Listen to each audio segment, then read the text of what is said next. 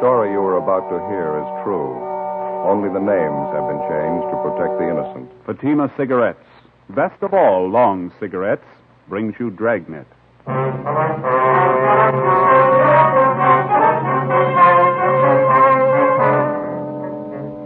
You're a detective sergeant. You're assigned to robbery detail. A middle-aged businessman in your city is robbed and beaten senseless. The hold-up men escape. The victim refuses to report the crime. Your job? Investigate. You'll be amazed when you compare Fatima with other long cigarettes. You'll find they now cost the same. But in Fatima, the difference is quality. You see, Fatima is the quality king-size cigarette because it contains the finest domestic and Turkish tobaccos superbly blended. And Fatima is extra mild, with a much different, much better flavor and aroma than any other long cigarette.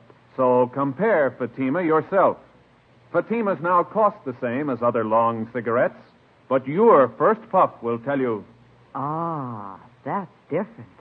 Yes, in Fatima, the difference is quality. Ask your dealer for Fatima, the quality king-size cigarette. Best of all long cigarettes. Start enjoying Fatima tomorrow.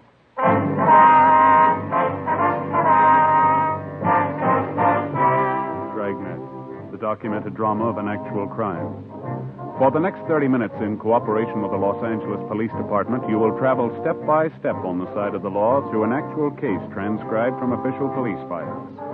From beginning to end, from crime to punishment, Dragnet is the story of your police force in action. It was Tuesday, October 8th. It was overcast in Los Angeles. We were working the day watch out of robbery detail. My partner's Ben Romero. The boss is Captain Didion. My name's Friday. It was 11:23 a.m. when we got to 700 South Hill Boulevard, the Butler Accordion Studios. What do you think? Well, I don't know. It must be upstairs, I guess, huh? Oh, yeah. Yeah, there it is. Main office, second floor. Yeah.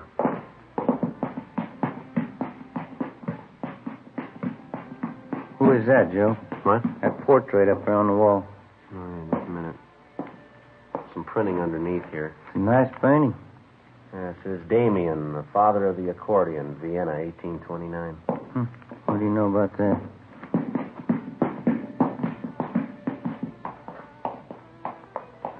Must be it down there, huh? Yeah. Want to try it? Yeah. Yes, sir. Are you Louis Butler? Yeah, that's right. And can I help you? Police officers, Mr. Butler. I'd like to talk to you for a minute.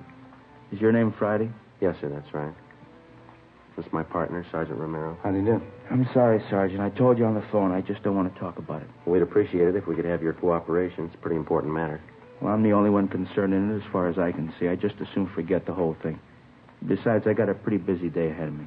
Well, we'd like to straighten you out, Mr. Butler. It concerns a lot more people than just yourself. Now, we're not going to take much of your time, just a few questions, that's all. I told you on the phone, Sergeant. I don't want to talk about it. Can't you just forget about the whole thing? It's only going to take a few minutes, sir. All right. Come in if you want. Thank you. Thank you. Place is in kind of a mess. Wife's away to mother's. Oh, you can sit down if you want. Oh, thanks. Thank you very much. All right, Pepper. I'll feed you. Just a minute. It's a nice cat you got there. Siamese? A little bit, yeah. It's my wife's. Don't care too much for cats myself.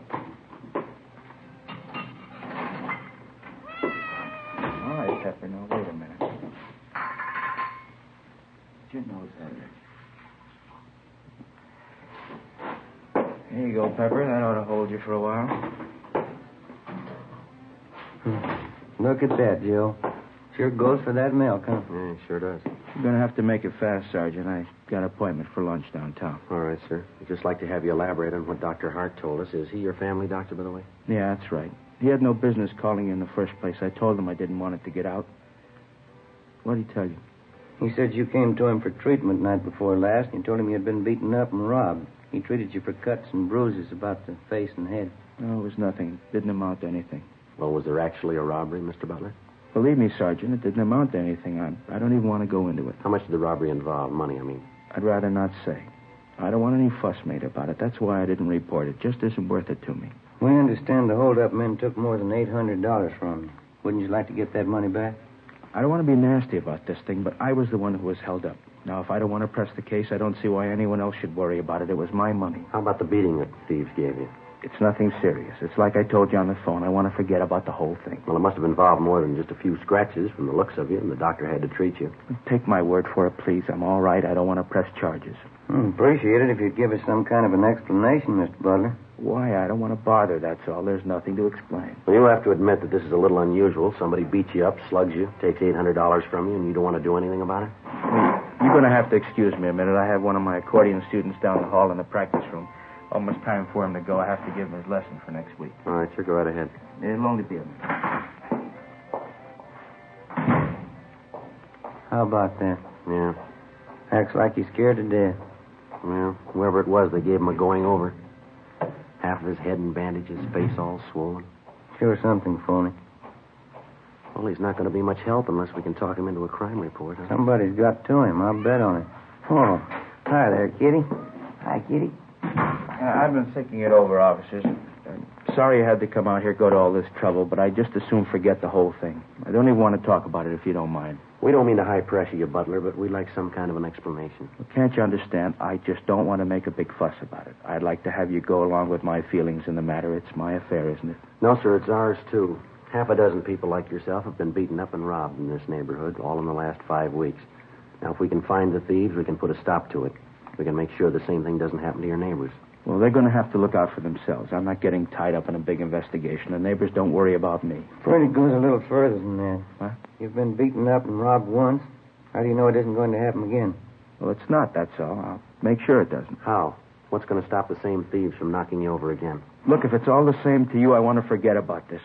I'm going to have to be running along. It's getting late. No, there's just one more thing, Butler. When the doctor was treating you the other night, this Dr. Hart, he says you told him that you knew who the hold-up men were. Now, is that right? No, he got it all mixed up. I didn't mean it that way. How did you mean it? I'm in a funny position. I just can't explain, that's all. I can't take the chance. Did the hold-up men threaten you? I can't talk about it. Give me a break, please. You're making a mistake, mister. Play ball with those thieves and they'll ruin you.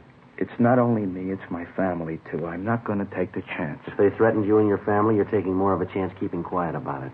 They'll bleed you white. Blackmail, robbery, anything you can think of. Now, this has happened before. Can't you see the spot I'm in? I know who they are. I know what they can do. I got a wife to think about. Would you put your family in that position? You're buying protection from a couple of hoods. Now, figure it out. How much is it worth? How far can you trust them? If you pick them up, they'll know I told you. I don't want anything to happen. Can't you see that I haven't any choice? What else can I do? Help us put the thieves where they belong. You'll have all the protection you need till they're locked up. It's a big order. I don't know. You and your wife will be under 24-hour guard. Now, that's a promise. How long would that have to go on? Long enough to bring them to trial and convict them? Now, how about it? They warned me about telling the police. They said they'd get both of us if I did, me and my wife. Now, they meant it, too. They'd get us. What can you do about it? Get them first. After another hour of talking, we finally persuaded the robbery victim, Louis Butler, to come downtown with us. He dictated a full statement about the holdup and filed a crime report. He told us he'd been robbed and slugged late at night a few blocks from his music studio. $820 had been taken from him by 2 bandits, both of whom were armed, both of whom he recognized. He said one of the men was a Marvin Carter, a former bartender at a neighborhood tavern. The other was Ralph Quincy, a merchant seaman. We went across the street and met with Deputy District Attorney Fred Henderson. The next day, the case was presented to the grand jury and a true bill was returned. The 2 suspects, Marvin Carter and Ralph Quincy, were indicted on 1 count of armed robbery. That afternoon, both of them were booked at the main jail and then released after posting a required bail of $10,000. 4:30 p.m., Ben and I went back to the office and met with Captain Didion. How are you making out on it? Pretty fair shape, Skipper. The arraignment's set for 2 weeks from Thursday. How about protection for the victim? Well, it's all set up. Butler and his wife are under 24-hour guard. 3 teams of men on it. Those 2 thieves getting out on bail, it's not going to make it any easier. Who are you working with from the DA's office? Henderson. Seems to think we've got enough to convict both men. What makes him so sure? Well, for one thing, we got a line on a couple of good witnesses to the holdup. Excuse me. Robbery, Didion. Yeah, Mike. No, I'll check it before I leave. Right. What was that about witness? A man by the name of Bartlett runs a drugstore. He and his son were in the neighborhood when Louis Butler was held up. They're supposed to have spotted the two thieves running from the scene. Have you talked to them yet? Just over the phone. We've got an appointment with them at 6 o'clock tonight. Take their statements. I guess I don't have to tell you. Stay as close to this thing as you can. If we miss this time, we may not get another chance. You know as well as anyone how tough it's been reaching these thieves. Yeah. Well, we wouldn't be this far along if Butler didn't decide to cooperate and file charges. I wish I knew how many victims there are in this thing just like Butler. People we don't even know about, so scared they don't dare file charges. Guess there's a dozen of them anyway. I can't figure it. People hire a police force on salary to protect them and their property, then they turn around and try to make a deal with a bunch of hoods, buy them off. How far have you gotten on the hold-up gang? Well, how do you mean? The two men you've got tabbed, Carter and Quincy. Anyone else working with them? Possible, not sure yet. Both Carter and Quincy have juvenile records. That's about it. We're still checking on them. Robbery, Didion? Yeah, Tom. That's right. No, I'll tell them they're here with me now. Right, thank you. It started already. How's that? The victim, Louis Butler, he got a phone call at his house a few minutes ago. Yeah? Figured it was one of the hold-up gang. They gave Butler a choice. What'd they say? Either he drops the charges or they'll kill him. 5:30 p.m. Captain Didion issued orders that the two suspects in the case, Marvin Carter and Ralph Quincy, be placed under 24-hour surveillance. An additional team of men was assigned to guard Louis Butler. Each officer was carefully instructed to take all possible precautions to prevent the robbery victim and his wife from being harmed in any way. 6 p.m.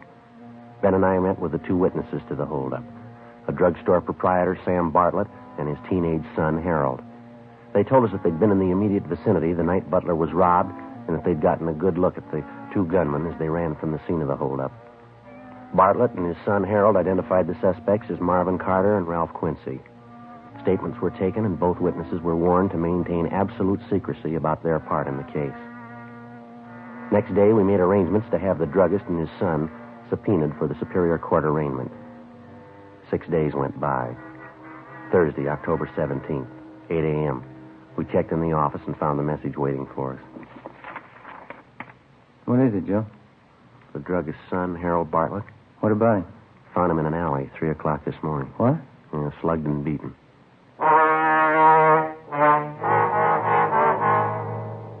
Late that afternoon, Ben and I received permission from the doctors to visit briefly with our witness, 17-year-old Harold Bartlett. His injuries were painful but not critical. The beating he'd received was nothing less than brutal. His left forearm had been broken, and he'd been beaten viciously about the face and chest. He told us that he was on his way home from a neighborhood movie just before midnight when two men jumped him from behind on a deserted street.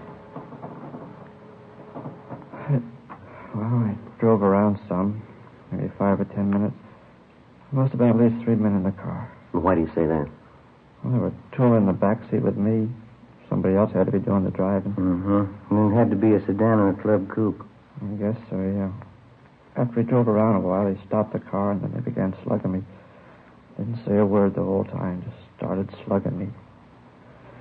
I asked them why, and just kept slugging me. I see. At first, I think they were hitting me with their fists. It felt like something a lot harder. A piece of iron or metal or something. That's when I grabbed the cloth off of my face and I started to holler. What happened then? Oh, I guess nobody heard me. Nobody came anyway. One of the men swore at me and grabbed my arm. Hit it with something. Sure sore. They didn't say anything to you all this time? No, not till just before they pushed me out of the car. It seemed like I was at that car for hours. When they started to talk to you, Harry, what'd they say? It was about that robbery my father and me saw. The one you talked to us about last week. What'd they say about it? I said, maybe this will help you keep your mouth shut. Stay out of other people's business. They said that a couple of times. They said a lot more had happened to Dad and me if we went to the police. If we were witnesses at that trial. Do you remember if the men called each other by name? No, I don't. I don't remember anyway. Well, son, you remember when we talked to you and your father last week, we told you to say nothing about the case to anyone, didn't we? I remember, Sergeant. I guess it's my fault. Well, did you tell other people that you were a witness in the case? Did you mention it in public? I guess I did, yeah. I didn't think it was that important. I talked about it quite a bit. I'm sorry. It's my fault. That's That's all right, Harry. If you remember it from now on, it'll save a lot more trouble. I remember, Sergeant. Those two men last night scared me for a while. Guess most of it was talk, huh? How do you mean, sir? Well, they were warning me about staying away from the cops. They said they'd kill me and my dad if we were witnesses. Mm-hmm. They were probably just trying to scare us, huh? They were fooling? Well, you had a sample last night, son. Yeah? Were they fooling?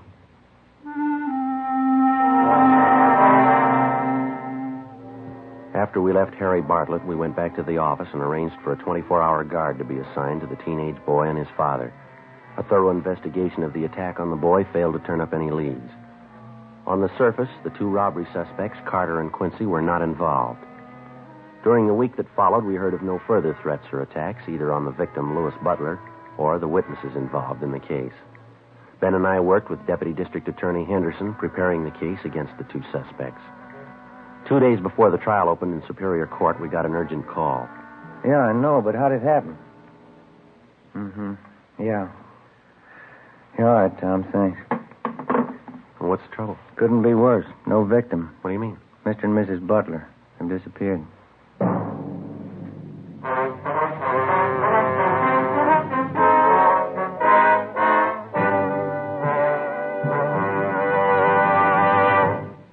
You are listening to Dragnet. From beginning to end, Dragnet is the authentic story of your police force in action. Now, from beginning to end, the Fatima story. Actual convincing proof that in Fatima, the difference is quality. Quality of tobaccos. The finest domestic and Turkish varieties, extra mild and superbly blended to give you a much different, much better flavor and aroma. Quality of manufacture. Smooth, round, perfect cigarettes. Rolled in the finest paper money can buy. Manufactured in the newest and most modern of all cigarette factories. Quality even to the appearance of the bright, clean, golden yellow package, carefully wrapped and sealed to bring you Fatima's rich, fresh, extra mild flavor. Because of its quality, its extra mildness, its better flavor and aroma, more long cigarette smokers are now insisting on Fatima than ever before. So if you smoke a long cigarette, compare Fatima. You'll find they now cost the same, but your first puff will tell you, Ah, that's different. Yes, in Fatima, the difference is quality. Insist on Fatima. Start enjoying the quality king-size cigarette. Fatima. Best of all long cigarettes.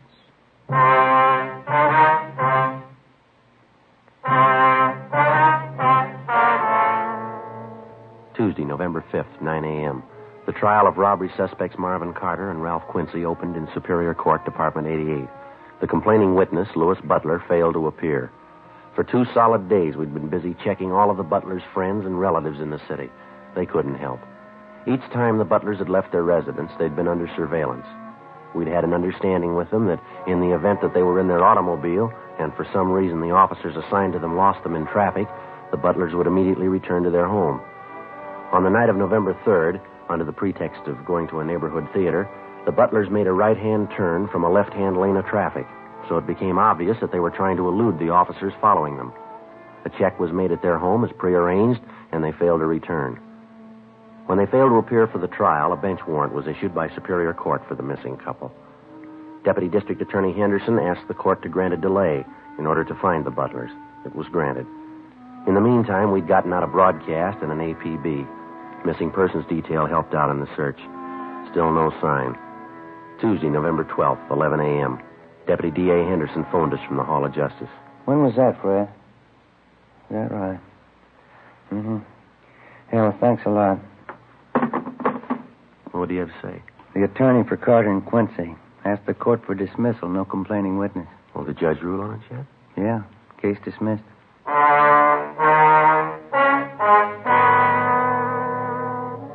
No matter how guilty the two men might have seemed, there was nothing further anyone could do. Without a complaining witness, our case was finished. The two suspects, Carter and Quincy, were released from custody. In a few days, Quincy left town for the east. Carter remained in the city. The search for Mr. and Mrs. Butler went on. No sign of either one of them. December came, and then the Christmas holidays, New Year's. On January 16th, Louis Butler suddenly reappeared back in town and surrendered on the bench warrant. They explained to the judge that because of the numerous threats on their lives just before the trial, they were afraid to appear and that they left the state without telling anyone. The judge gave them a lecture and a warning and dismissed charges. Another month passed, February and then March. On April 2nd, we got word from Denver, Colorado, that one of our former robbery suspects, Ralph Quincy, had shot and killed a 24-year-old policeman while attempting a robbery in that city. Quincy was tried and convicted of murder and received a life term. In the meantime, we'd heard little or nothing about the other former robbery suspect, Marvin Carter. Another 2 months passed. Spring months wore on into summer. Monday, July 8th, 8 a.m. Friday, Romero, see you a minute. Yeah, Skipper? You want to sit down? I got something for you. Yeah. A hold-up victim, man by the name of Sheridan, came in late last night, filed this crime report here. Have a look. Thank you. Let's see, Joe. You can notice there it happened in the same area where we had that rash of hold-ups last fall. Yeah, I see. Victim robbed and beaten. Suspects used the same approach, same M.O., followed it right down the line. Yeah. Victim warned not to contact police. Bodily harm threatened if victim did so. How about the descriptions of the hold-up men here? The victim pretty sure about them? Gaffney handled the report. The victim said he got a good look at one of the thieves. Gaffney gave him a bunch of mug shots to look at. Yeah. Here's the one he picked out of the lot. Thanks. Have a look, Joe. Marvin Carter. As soon as the robbery report had come in, an immediate check had been made of Marvin Carter's last known address, an apartment in the West Pico district. The landlord revealed that the suspect had moved at least 2 months before. We got out a broadcast and an APB on him. Together with Sergeants Gonzalez and Henry, Ben and I started on a systematic check of all of Carter's known friends, relatives, and associates. After that, we started on the places he was known to frequent: hotels, bars, restaurants. No luck. 2 weeks went by. There were no further reports of robberies where the M.O. of the criminal matched that of Carter's. Tuesday, July 26th, 2 p.m. We got a call from one of our informants, Bertie Simmons, who told us that he might have some information for us. He said it concerned Marvin Carter. He told us he'd meet us at MacArthur Park on the 6th Street side at 2:30 p.m. 2:50 p.m. You'll have to excuse me, Sergeant. Sorry I'm late. I had to move from that other place. Things haven't been going too good for me. That's all right, Bertie. What's the matter? No luck with the horses? Yeah, a lot of luck. It's all bad. If there's a pig in the race, I have to bet on him every time. Getting so I can't even pick him to show anymore. I don't know.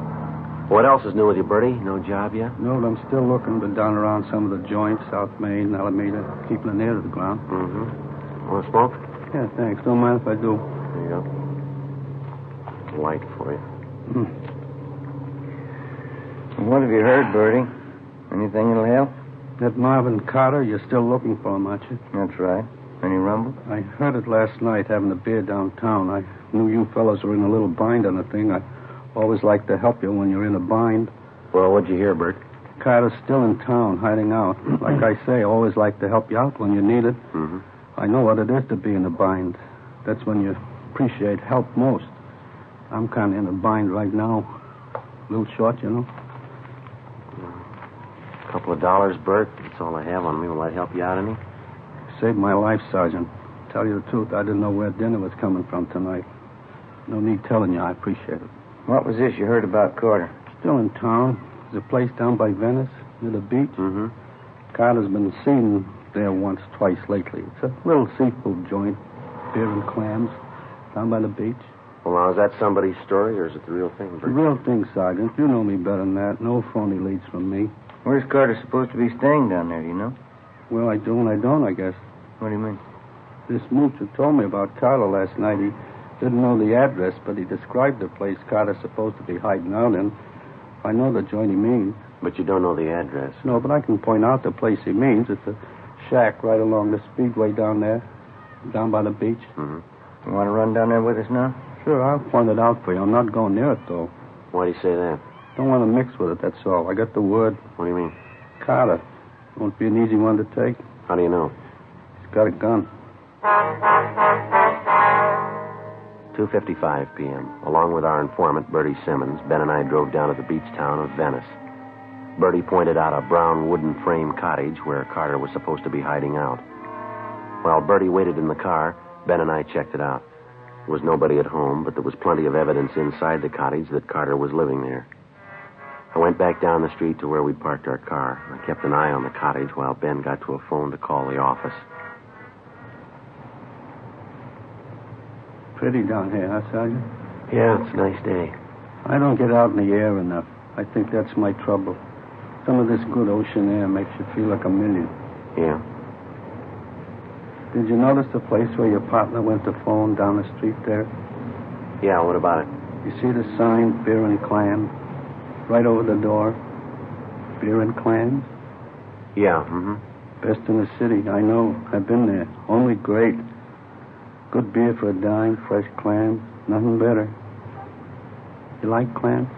Yeah, they're all right once in a while. What am I going to do if you two have to wait here all night? Well, we'll get you back to town, Bert. We'll figure out something for you. Hi, Ben. Did you get a hold of the captain? Yeah. Marvin Carter was picked up downtown 20 minutes ago. What? Yeah, he's driving a rented car. Traffic unit picked him up. Will they tab him on his description? Not at first. The reason they noticed him was because he was double parked on a busy street, and they pulled him over and got a better look at him. I did it. Any trouble with him? None at all. Got him booked at the main jail. Say, that's sure too bad, and What do you mean, Bert? it's your case, isn't it? How long you fellas been working on it? Just about a year, huh, Joe? Yeah, just about. Coming all this way for nothing. You're ready to make the pinch, and somebody else does it for you. Must be kind of disappointing, huh?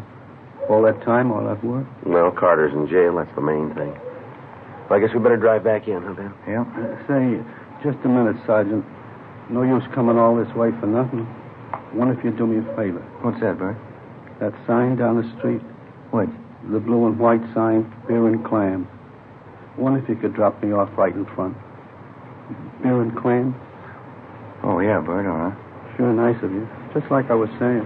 What's that? No use coming all this way for nothing.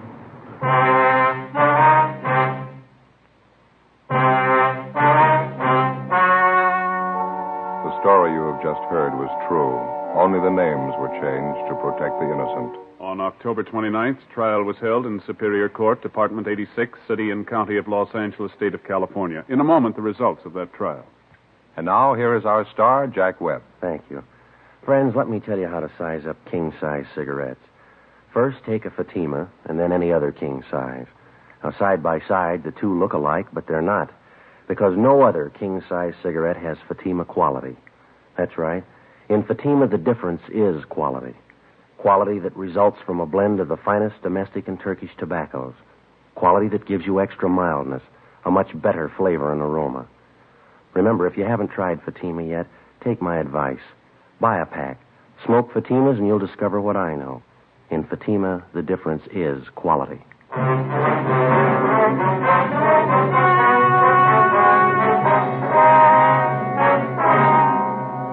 Marvin Lawrence Carter was tried and convicted on several counts of first-degree robbery and was sentenced to the state penitentiary where he is now serving his term.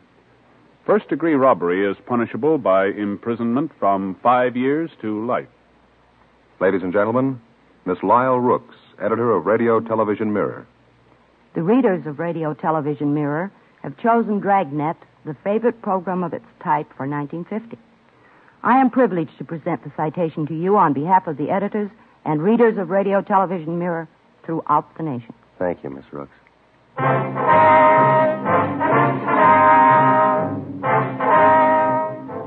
You have just heard Dragnet, a series of authentic cases from official files. Technical advice comes from the Office of Chief of Police W.H. Parker, Los Angeles Police Department. Fatima Cigarettes, best of all long cigarettes, has brought you Dragnet, portions transcribed from Los Angeles. Stay tuned for Counter Spy next over many NBC stations.